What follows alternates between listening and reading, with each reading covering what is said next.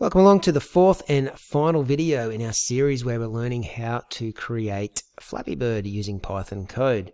Now in the first three videos we got most of the game finished. We have our little bird flying through the sky and he can work his way through the green pipes, which are the obstacles, coming towards him. We'll just have a quick look at that game now.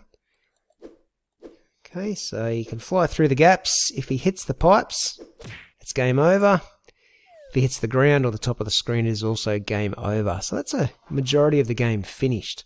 All I really want to do in this tutorial is get the scoreboard at the top working properly. And I also want to fix a glitch with the pipes. If you have a look when I run this game again, the pipes are a pretty good space apart in the first set of pipes that come out. But every other set of pipes that come after that, the gap closes up quite a bit and it becomes quite tricky to get through the pipes. So that's a good size.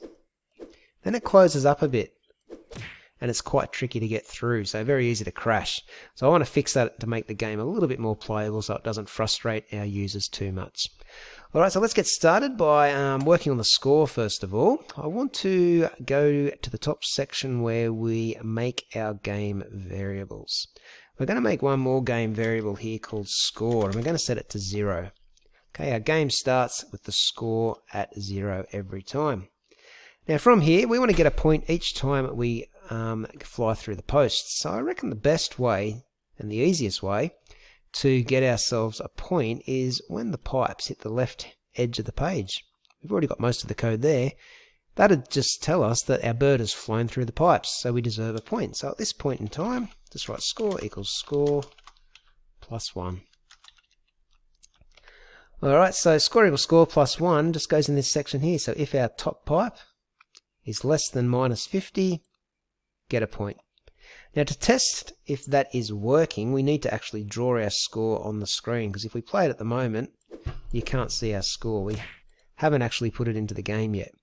So go right to the very bottom of your code, inside the draw function. That very last line should be your code to draw the score on the screen. What we need to do is get in this first section here where we've got score inside quotation marks. After those quotation marks, just put a plus sign and write str, and then in brackets write the word score. That takes the score variable and converts it to a string, so from an integer number into a string, so just a bunch of random characters, and it displays our score next to the word score. So when we run the game now, you'll see 0 next to the word score. There it is. Okay, and as we go through the pipes, we get an error saying that the local variable score is referenced before assignment. That simply means we need to make the score variable a global variable. So we've used it just here inside the update function. Okay, if we want to update this score variable, which was created outside of that update function up here, then we need to make it global.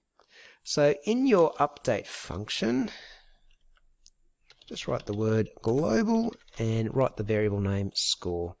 Global score will now mean that we can update our score inside the update function. So let's give it another run.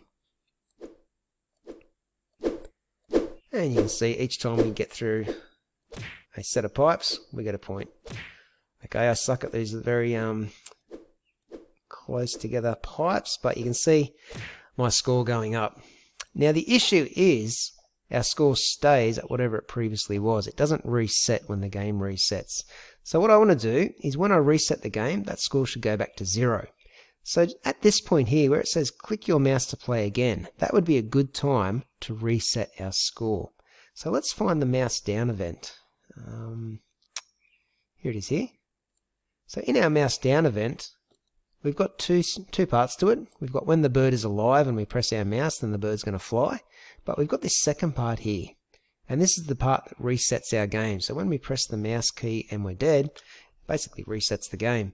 So that'd be a good point to set our score back to 0. And you've probably already thought about this. We need to make it a global variable because again, we're inside another function and we're trying to access this variable that was created outside the function. So let's write global score at the top of that mouse down function. So I've just added in global score. That will allow us to reset our score to 0 each time we restart the game. Let's have another look. So we've got a point, we'll crash.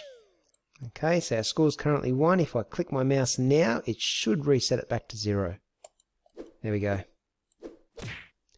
Perfect. So we've got our score working as intended. Now one other thing I might add to my point system here is a sound effect. So when we get a point down here for going through the pipes, let's add in a sound.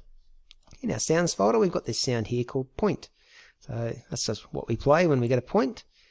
So it'll be sounds.point.play. Open and close some brackets. Now just before we test that, that line above it, we can probably fix that up and make it a bit neater. So it should be score plus equals 1. Alright, let's give that a crack. See if we can hear a sound now. Excellent. Yeah, you get the idea. Okay, so we got a sound playing now each time we get a point. The final issue I want to fix are those gaps between the two pipes. Okay, at the moment we set our gap size at the top here somewhere with our pipes. We've got it set to 100. I'm going to bump that to 150. Actually, that's probably too much because you can see when it starts here, it's always on the very bottom. So actually, let's just leave that first one as 100 because the first gap size is actually quite good. That's not a bad size to fly through. That's what I'm looking for. It's the pipes after that first or initial set of pipes that we have an issue with. So what I'm going to do, I might go down to the update section where we set the pipe distance from one another. Here it is here. What we can add in is a new gap size. Let's put gap equals 150. Okay, so for every set of pipes after that first set, we're going to have the gap a little bit bigger, set to 150. Okay, and that should fix our problem up. Let's just try that. So the first gap's all good. Now the next gap looks a lot better. I can actually get through it.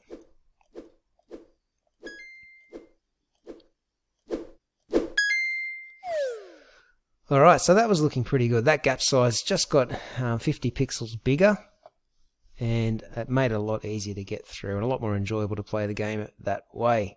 You can always adjust that gap size if you want to make it harder or easier for your players. But I think that is about it. I don't think there's much more that we can do to this game for now. Everything's working how I want it to. It is open with a bit of room for improvement though. If you wanted to add some collectibles like a coin or something, you could throw that into the game. You might want to put a start screen into the game so the game doesn't begin as soon as you press play up there. Okay, so they're just a few ideas of what you could do to add to the game. You could speed it up as time goes on. You could make the gaps bigger and smaller as well at random times. Have a bit of a play, see what you can do to change the game up a little bit. But for now, that is all I'm going to show you with this Flappy Bird tutorial.